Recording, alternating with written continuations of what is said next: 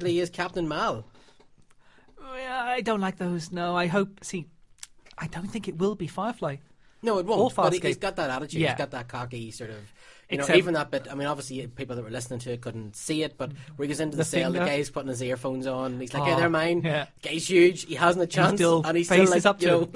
I like that bit. Yeah, I like that. I like that. I think But that's Mal pretty could good. back it up. Well, then again, Star-Lord can as well, eventually. Yeah. The majority of the trailer, of course, takes place just with them in the prison, and then you get that big sort of boom, boom, boom, where it shows flashes. This looks massive. Just from what they've shown, that is the best way to introduce characters. Yeah, it's great because it gives you the introduction right there. Yeah. Now you know who they are. I'm now thinking the vibe may be Blake 7. Okay, yeah, I can see if that. I could live with that. I can see that. And of course, the great thing with this is that it fits in with Iron Man, Avengers, and Thor. Especially Thanos. Yeah, because When Thanos they're linking is that in together. this, apparently. Even if you don't see him, he's Guardians of the Galaxy, Drax the Destroyer, and Gamora especially are very heavily linked to Drax, or at least Drax in the comics. Okay. So they're going to have to tie that in somehow. Yeah, I have to say it looks really, really good. And that's, of course, comes out in August. Which is too far away. But thankfully, we have got some movies between now and then. We do. We've got the incredibly exciting-looking Captain America, the Winter Soldier, and Amazing Spider-Man. And that's just the start of it. See, lots of amazings and spectaculars. Yes, and awesomes. Right, okay, let's see. What else have we got? Okay, Kyle Reese, Terminator. A little bit of Terminator news. Yes. Because we've got more Marvel news, but we'll talk about that later. Kyle Reese, of course, is the father of John Connor. He's the future, the leader of the Resistance before John comes along. And he goes back in the past and he meets Sarah Connor in the Terminator franchise. Now, we all know that the new Terminator movie it's on its way. That there's a reboot. A reboot, a remake, a reimagining, same universe. Who knows? So it's following on from the previous Arnie ones and forgetting entirely Salvation, seemingly. Yeah. Which is weird. Yeah. But because Salvation was a good movie. Yeah. Do you know what it needs to follow? It was a good movie. It wasn't a good Terminator movie. Okay. It needs to follow on from the Sarah Connor Chronicles. Ignore everything else. That was a brilliant series. I like the Sarah Connor Chronicles. I love the idea of Terminators all through time. And it got just as it got interesting, they stopped They it. pulled the plug. Of course, with the very lovely Summer Glau in it as well. Do you know there's so much rumours about her being the kind of the Typhoid Mary of TV?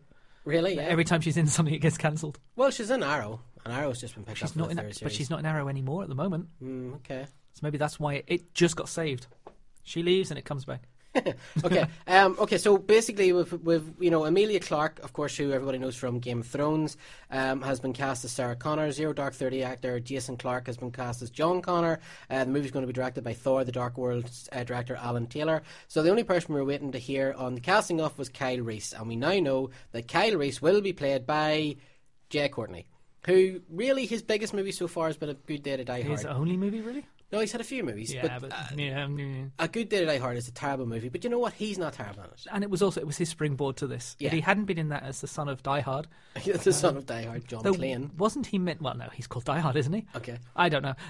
Wasn't that meant to be the Die springboard Hard's for? not like a Batman name. My name is Die Hard. Hard. I'm Die Die Hard. Yeah. That should be a character in Kick-Ass 3. Okay. It will be a character in Kick-Ass 3 now. Die Hard. Die Hard. Wasn't it meant to be a springboard for the next generation of Die Hards that he was meant to take over the helm? Was it? I don't know. I heard that rumor from somewhere, see, but it wasn't an appalling movie. Possible. It's a terrible movie. Although the sixth one is in production. But they're both in it, aren't they? Yes.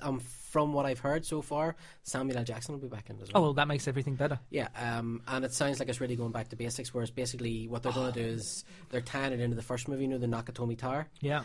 Where they're basically, John McClane has been asked to come to Japan to the Nakatomi headquarters to pay tribute to basically him saving the day. Okay. And then terrorists That's attack. never going to go well. And Sam Jackson's going to be there, and apparently they're just saying, apparently Samuel Jackson said he will do it as long as he gets to kill bad guys with a samurai sword, and they've said, we can do that. Whatever you want, Mr. Jackson, Yes, sir. yes. Would you like your samurai sword to glow purple? So I'm off that. As long as they need to tone it down. The last one was Red and Red 2, but with Die Hard.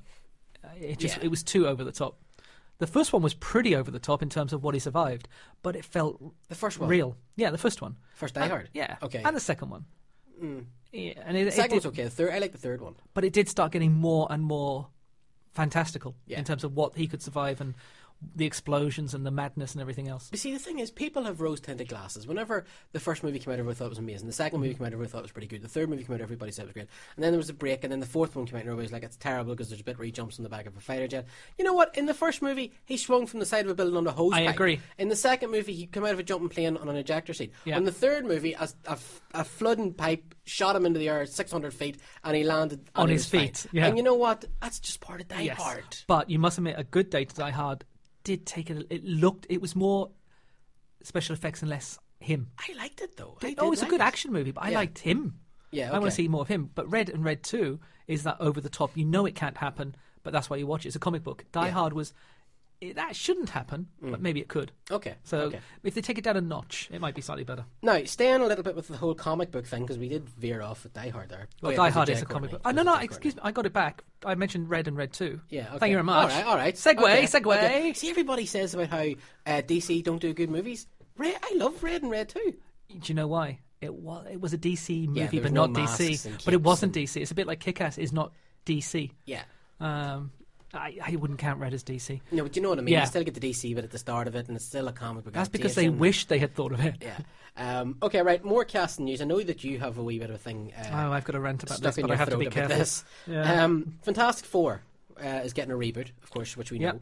It's set to come out on the 19th of June next year. And there's been a lot of talk recently about who they're going to cast in each role. And it looks now like, according to the wrap, it looks like we may actually have our four principals lined up, although I must stress there has been no official announcement on this yet, but insiders say that this is the lineup. Well, we've known who Johnny Storm was for the longest time. Yes. Or should be, sorry, if it holds true. And then obviously Sue Storm and Reed Richards were a little bit afterwards, and now there is the new casting news. Yeah. Right, well now the first issue, and again, and we have to, I always like to stress this is not a racial issue. It's an issue about race in the storyline, but we don't know what the storyline is, I suppose. The Fantastic Four is about family. Yes. So the core of it is Reed Richards and Ben Grimm went to college together, and they were friends. Sue Storm and Johnny Storm are siblings. They're brothers, sisters. Brother and sister, yeah. Genetically related, and they're a little bit younger than the other two. Yeah. In this one, Sue Storm and Johnny Storm, if he's going to be called Johnny Storm, which he may be, he has to be. Either they've got different father and mother, or they're adopted or something, because I don't mean he's a brilliant actor, but Michael B. Jordan is a little bit black. Yeah. And Kate Mara is very white. Yes. Very, very on each side. Yeah. Now, they're either going to have to do an adoption story, or they're going to try and just do it as colourblind, that they're related but you're not meant to notice that they're different skin. It doesn't. That would break your suspension of belief. Yeah. Or disbelief, sorry. It doesn't matter about the acting quality. If you know they're meant to be related, it doesn't work. Yeah. I mean, the Fantastic Four are called the first family of comics because they were really the first family in comics. Well, three of them are related, and Ben Grimm's like the adopted pet or something like that. Yeah. But I mean, at the heart of the story is that Johnny Storm and Sue Storm are brother and sister. Yep. And they're going to cast a black actor and a white actress to play the two roles. And again, as you said, it's not a problem. If they had cast Mrs. Will Smith, Jada Pinkett, Jada Pinkett Smith, that's it, and Michael B. Jordan as Sue and Johnny Storm, I'd have been all over that. That would be fine. But the core of it is that why we don't have an issue with a black actor is that they can't the relationship, be brother and sister. Unless they're adopted. And they could, you know what? If they do that backstory and they explain it well, fine. The fanboys are going to kick up about this. Well, as much as, I tried to oppose those sort of fanboys when Michael Clarke Duncan was cast as a Kingpin. At the start, it grated on me a bit because he's always been a big fat white guy. He's a big fat black guy in the movie. Well, big strong black guy. Yeah. He played it so well. Yeah. But Kingpin is a B, C, D list character. He wasn't the star of that movie. He kind of turned into the star of the movie, but he wasn't meant to be. In the Fantastic Four, the four people are the stars, and it should reflect the kind of the characters that came before in some way.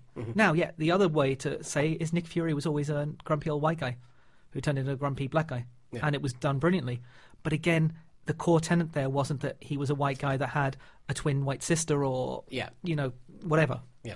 So it's only that bit's one of the weird casting bits. So it's not a racial thing. It's changing the dynamic of how the they do it. It's the pure dynamic. I mean, if they were both adopted by lovely parents when they were babies and they've been brought up as family, then yes, they are family. And that story could play, but you're right. Some of the fans, comic book fans, won't like it. And, comic book fans are the ones who go to see comic book movies predominantly and bring friends and family and loved ones who maybe aren't comic book fans. Mm-hmm. So it could be a bit of a risk. But then you have got the fact that Miles Teller, who I actually don't really know that well, what work he is. I was going to say he doesn't look the right part, but then we were having that discussion last week about Jesse Eisenberg not looking like Lex Luthor. He's a wrestler, Lex Luthor. And I think he'll be brilliant. So maybe Miles Teller will. But the one that does worry me is the one that's been recently rumoured, who is a very, very good actor, because I loved him in Billy Elliot, and one of the few people I know that liked him in the movie Jumper is Jamie Bell. For people that don't know, that's the two movies I can think of. He was in a few horror movies as well. He was in King Kong. And a couple of World War II type movies about zombies and death. And yeah, he's not a bad actor. He's a decent actor. He's not brilliant, but he's decent. But he isn't big or imposing. And no. Now I know quite the opposite. He's quite small and slight. Now even if he bulks up, Ben Grimm was an American football player in the comics. Now there's only so many liberties you can take. He is meant to be a jock and a bit bullheaded, not thick, but not a genius either. You need that physically imposing character, even as Ben Grimm. CGI, yes, is going to be used to bulk him up, but it's 4 very weird casting choices for a reboot that they need, because the Fantastic Four 2 flopped. Fantastic Four 1 wasn't that great in terms of critical reception and money, but Fantastic Four 2 really flopped, so they need something stunningly good. Yeah. And just on the casting, I haven't seen too much positivity so far. Yeah, and to be honest, I liked the other 2 Fantastic Four movies. I pretty much loved the first one, liked the second, but it did lose its way a bit. But I loved the fact that it had Silver Surfer and it had Galactus, and it was the first Marvel movie to really the cosmic go end. there. Yeah, they went. I think the bit that they lost a lot of fans was Galactus. Yeah, Galactus should not have been a Transformer? Yeah, no, but I mean, at the end of the day, you could see his shadow in there. Yes. It's very, very difficult to show a creature that's 1,000 times bigger than Earth. Do you know what I mean? Well, you see, now he's not always meant to be that big. It depends on the portrayal. Yeah. I mean, in the comics, he mostly has been like the size of the Baxter Building, rather than, But it's like Unicron. I've always wanted to see Unicron in the Transformers movies, but I've sort of given up on that idea. You have seen Unicron idea. in the Transformers movies. How have you seen Unicron? In the animated one. Okay. Leonard Nimoy. In the live-action movies. Leonard Nimoy, or was it Oscar Wilde? No, Wells was Unicron. Unicron, thank you. Yeah. Do you know? Nimoy was Galvatron. His last acting role was in Transformers the movie. Yeah. But what I'm saying is, I would love to see Unicron in the live-action movie. But he is a planet. Preposterous. You can't do it. You can't do it. Didn't you see a living planet in Green Lantern? Yeah. Like I said, you can't do it. No, you can't do it. You can't do it.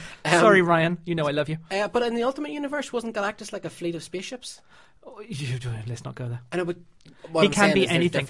Basically, he's entropy. He's death. He's the end of everything. Yeah. But I thought, for all that you can see him in the movie, there is a hint of him in the cloud, and you can see him. And I think, do you know the worst thing about Fantastic Four 2 was the fact that you could see Julian, Doctor Doom, losing the will to live in it. Yeah. He didn't want to be there. Yeah, McMahon. And now, just to get the fanboys even more up in arms, apparently Fantastic Four are looking at female actors. I think that's a swerve. Doom. I don't think they'll do that. No? Okay. That would mean, like, why not have a Spider-Man who's a Spider-Woman? I mean, there is a Spider-Woman. Well, there's a few. But she's not related. No, not related to Spider-Man. Depending on which one, yeah. Okay, yeah, so Fantastic Four. Okay, right, we'll see. I'm having difficulty actually getting our guests on Skype. What is this summing up? We're the way we sometimes say cautiously optimistic? I'm cautiously terrified about Fantastic Four at the moment. Cautiously terrified, yeah, that's fair. I think that's fair. I think that, the thing to bear in mind here is that this is nothing to do with Marvel. What do you mean? The movie is nothing to do with Marvel. Oh, as in the new Marvel movie? Yeah, it's a studio. It's not linked. It's not the same team at all. And outside of Marvel, some of the other movies that are Marvel characters have got a really bad history. Spider-Man's the only one that kind of is doing okay. Okay. Things like Ghost Rider. Yeah, let's not go there. No. Yeah, so they don't always do well. But it could be worse. It could be the original 1980s Fantastic Four that no one is ever allowed to see. Yeah, it was made only so they could keep the franchise rights. Okay, right, now, another piece of casting. So Fantastic Four, we're not too excited We're not going to talk about Christopher Pratt again, are we? No. We may have to rant. Well, should we get rid of that? Oh, God, we are. Actually, yeah, we are. I thought we were. No, because this annoys me, and I think it annoys you a little. Unless... I don't know who wrote the news for this one. I wrote the news. You wrote it. Yeah. Your last line, or one of the last lines, is that they may go for Chuckles, like Starsky and Hutch. Yeah. I hated the idea of Starsky and Hutch, not because the original series was tongue-in-cheek, but it was gritty. Yeah. And the movie was done. It was a Adam Completely. Sandler movie. Yeah, it was completely But ridiculous. it was funny. But sorry. Anyway, Knight Rider. Over to you. Okay. Well, yeah, Knight Rider rebooted a few years ago.